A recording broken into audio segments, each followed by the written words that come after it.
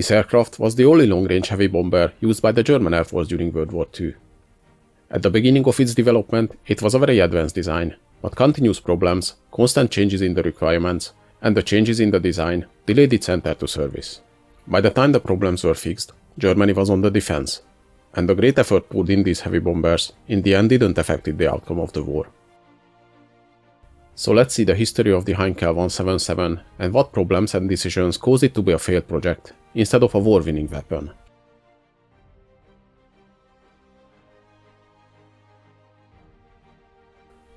During the early and mid-1930s, the German Army and Air Force initiated big development and rearming programs. First in secret, then later openly after Germany denounced the Versailles Treaty. Many of the aircrafts that later became well known in World War II were designed in this period of time.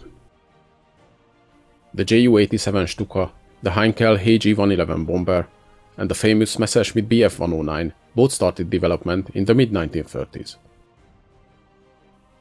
Many of them saw combat as a trial in the Spanish Civil War, which gave the Germans a lot of valuable experience, but also cemented the view that the Air Force should mainly be used in tactical role, supporting the army, rather than strategically. A view which greatly hampered the heavy bomber designs. Before the Spanish Civil War, a long-range heavy bomber concept was laid out. The main advocate of the heavy bombers was General Walter Wever, the Chief of Staff of the Luftwaffe. In 1936, the RLM issued specifications to Dornier and Junkers for the so-called Ural bomber, aimed to create heavy long-range bombers that could reach deep into the Soviet Union. Dornier entered the Do-19 design, and Junkers the Ju-89, and the RLM ordered prototypes from both aircrafts. Both of them were designed to carry a bomb load of 1600 kilograms to a range of around 2000 kilometers. Both of the designs turned out to be underpowered and troublesome, and even before the prototypes could take flight, General Wever died in an unfortunate plane crash, and the heavy bomber project lost its main supporter. At the same time, the experiences from the Spanish Civil War resulted in the widespread opinion that tactical use and dive bombing is the way forward. The Ural bomber project was cancelled in April 1937. But the German heavy bomber project was not yet dead. Before the accident, General Wever still pressed for new designs for the heavy bomber project. And the RLM just a day before his accident notified several companies to start designing a new heavy bomber, with much more ambitious requirements than the Ural bombers. This was the so-called Bomber A project, and the requirements were at least 500 km an hour maximum speed and 5000 km of range. The capability to carry larger bombs was also a requirement. Heinkel entered with their Project 1041. The required speed was a big challenge for the designers, but luckily Heinkel had experienced how to reduce drag in their designs, and they built an experimental aircraft not long before, which helped them in designing their new bomber. The HE 119 was a very streamlined aircraft, and used a dual-engine setup, where two Daimler DB601 engines were mounted side by side, driving a single propeller. To achieve the high speed for a heavy bomber and reduce drag, Heinkel opted for only 2 engines instead of 4, but that required at least 2000 horsepower engines. At that time there were no engines powerful enough, so it was decided to use a similar power system as on the HE 119 and mount a pair of engines in a single nacelle on each wing. To further improve aerodynamics, the designers used evaporative cooling to avoid using big surface radiators and adding drag.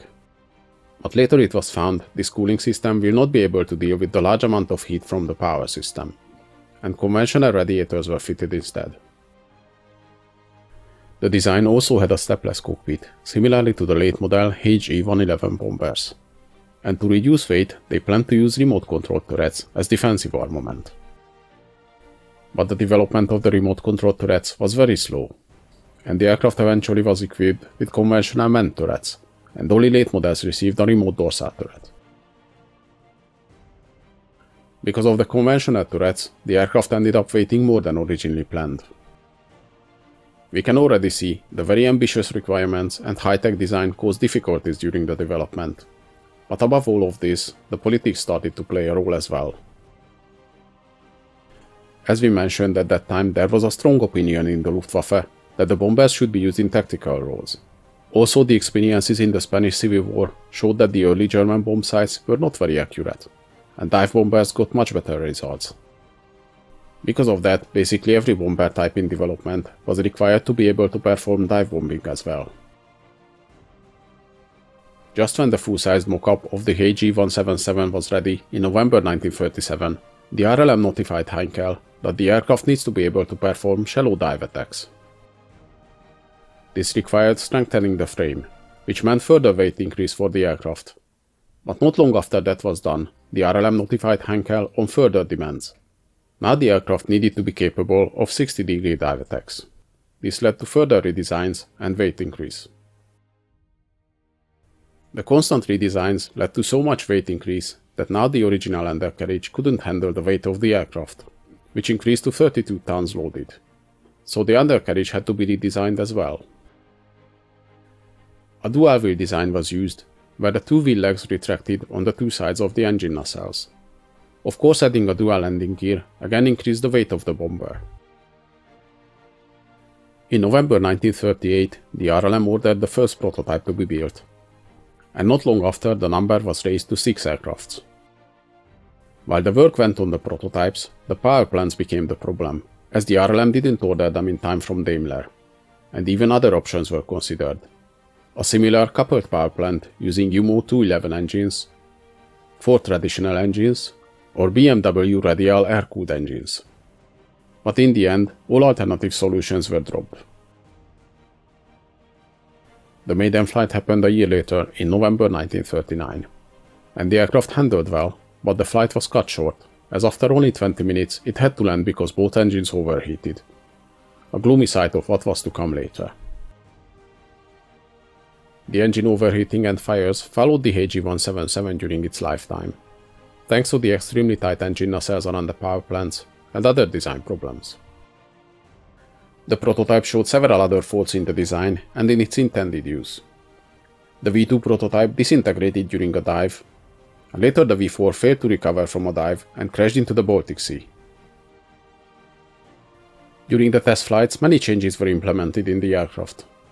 The first 8 prototypes were built with a circular fuselage, while beginning with the A0 pre-production series, the sides were more flat and angular. After the initial 8 prototypes, 35 pre-production aircrafts were completed, followed by 130 A1 production variants, and then 642 A3 variants, which introduced the second dorsal turret.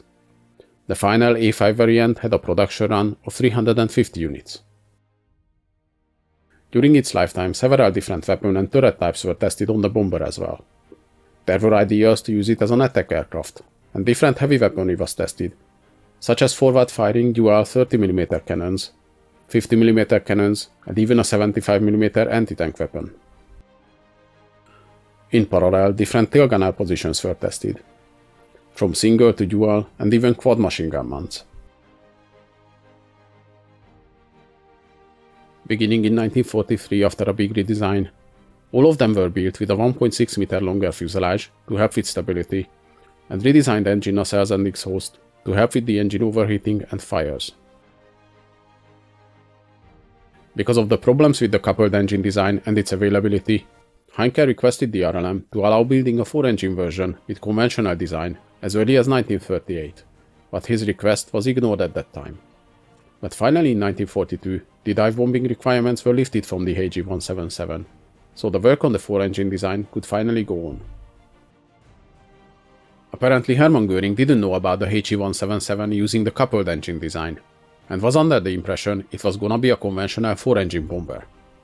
So in 1942 he personally intervened and stated the diving ability is not needed for this aircraft. The new 4-engine design was named HE 177B. 3 prototypes were built, and one of them, the V102, was modified with a dual-tail design. The test flights for the new 4-engine aircraft started in December 1943, and they were planned to start production later in 1944. But because of the intensifying Allied bombing rates and the introduction of the emergency fighter program, which allocated most resources for fighter production, this never happened.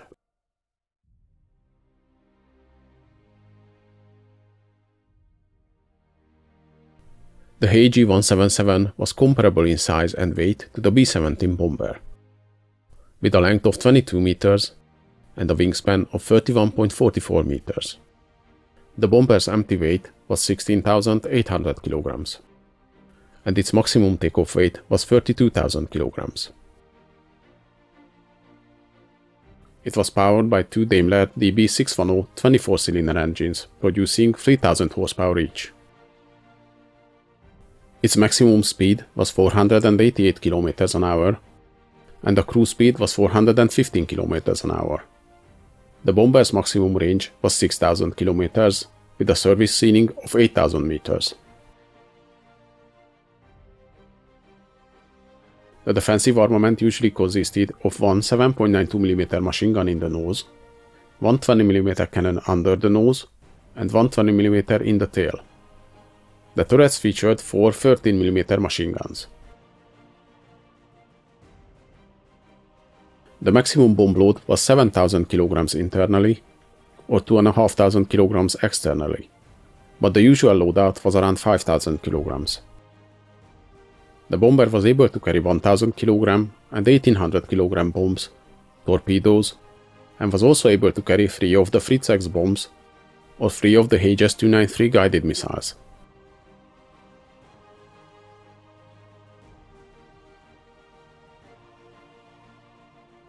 The HE-177 entered service in 1942, but it still had many problems at that time. The engines had a tendency to overheat, and the hot exhaust sometimes had the oil accumulated in the nacelles on fire, and the wings again needed another redesign. In 1943, they were deployed to carry supply drops to the German 6th Army, which was surrounded at Stalingrad. But as it turned out, the HE-177 could only carry about the same amount of cargo as the smaller HE-111. But the new bombers had engine problems, and sometimes they just burst into flames in the air, which resulted in several of them lost during this time. The plane's constant problems and the need for highly trained maintenance crews and the complicated design resulted in them sitting at airfields most of the time. But still they participated in combat operations. One of these was Operation Steinbock, a German bombing offensive against southern Britain in 1944. The HE-177s, together with other German bombers, started flying missions against London in January 1944. While the operation was a failure, with many German bombers lost, it showed the usefulness of the 177, as with its speed advantage compared to other bombers, it was not an easy target for Allied fighters.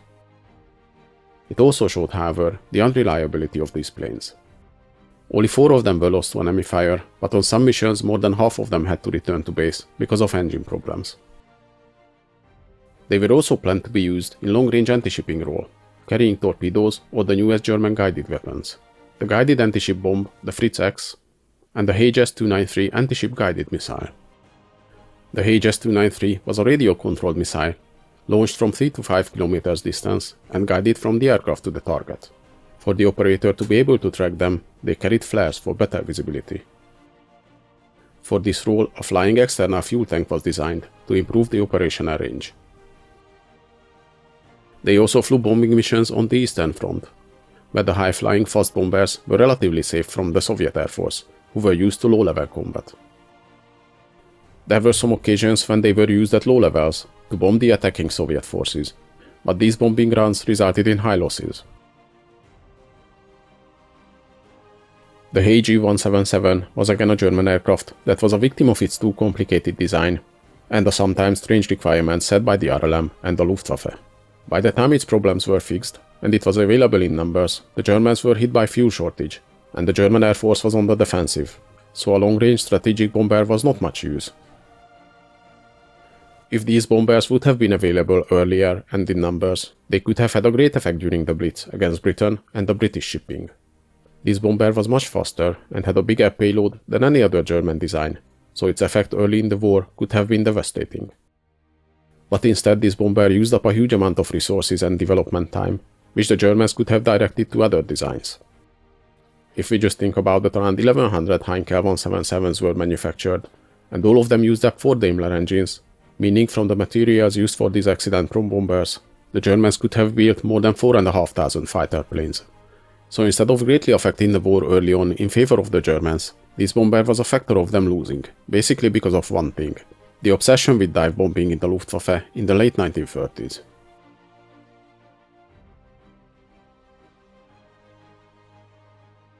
Hope you guys enjoyed this video. Please leave a like, subscribe to my channel, and in the comments let me know if there's any interesting events or vehicles you'd like to see.